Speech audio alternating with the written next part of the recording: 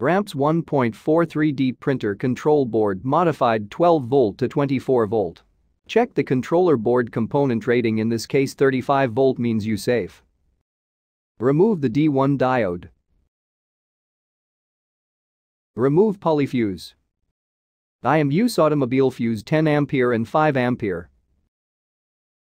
Brass connector cutting or grinding like showing in video.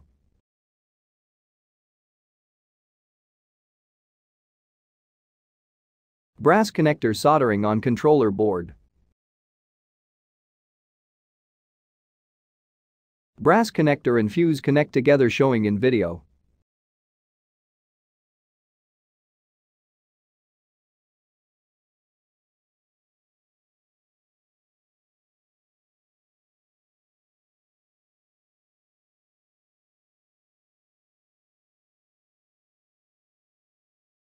Important note: you can required external voltage for Arduino Mega.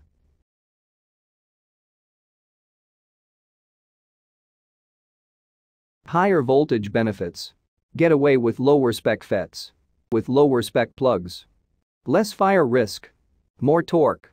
Higher speeds. Better driver performance plus possible faster and hotter heat up. Thanks for watching.